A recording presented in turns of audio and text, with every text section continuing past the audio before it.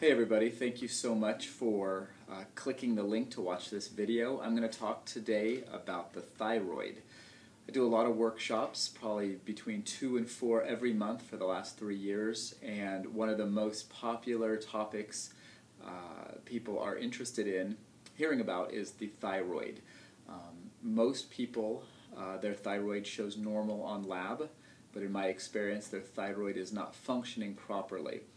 Now, most people get their labs run and know something's wrong because of symptoms, and the lab ranges seem to be pretty broad, and it just at best I see people being managed with pharmacology.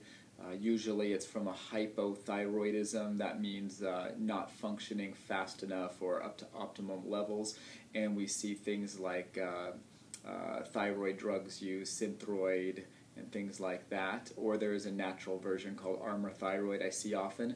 But I get a lot of patients that come in and they're on those things and they're still not feeling well. Their thyroid is still giving them symptoms. So I'm not diagnosing thyroid diseases, no diagnoses here. This is just what I call thyroid stress. And thyroid stress can have lots of different causes. So I'm just going to talk for a minute about the thyroid. So the thyroid's a very small organ. It's located right here, kind of at the base of the throat, and it looks like a butterfly or a barbell. And it's very small, very sensitive organ, and its job basically is to make thyroid hormones which regulate body temperature, metabolism, things like that. Those thyroid hormones will go on to affect over 90% of the tissues in your body, so it's really important that your thyroid is working properly. So people come in and say, hey, I have thyroid symptoms, and here are the common things I see. Cold hands and cold feet.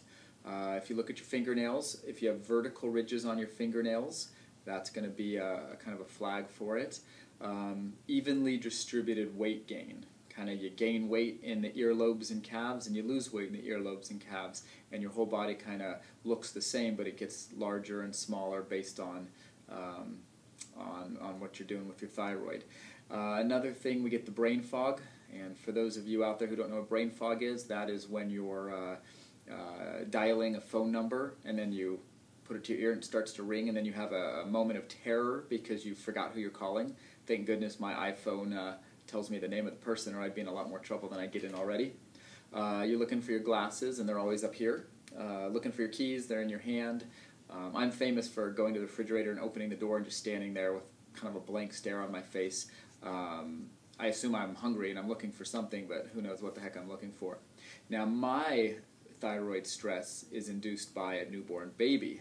And for those of you who know about newborn babies, they like to sleep, but typically more in the day than at night. So I get the 2 to 4 a.m. shift these days, which makes me a little foggy, causes a little adrenal stress, a little fight or flight.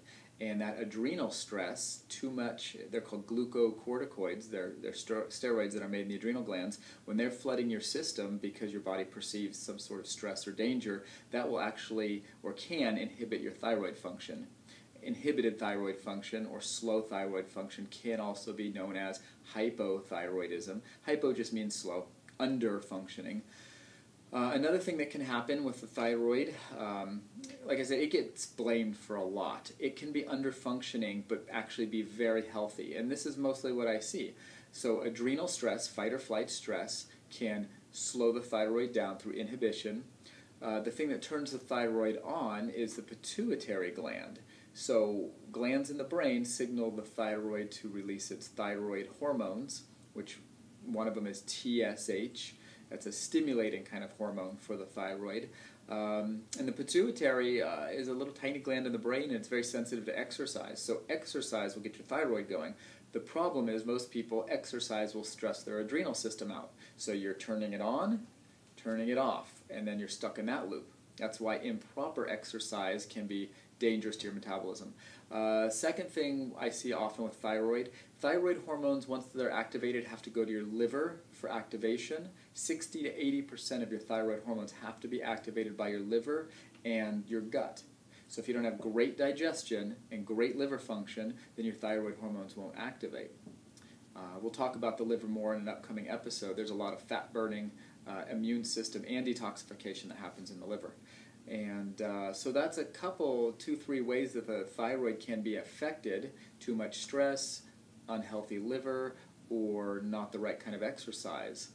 And so ways of helping that, obviously you have to know what's going on first from a nutritional perspective, an electromagnetic perspective. That's like cell phones and internet and all those things. Are they affecting your body or not?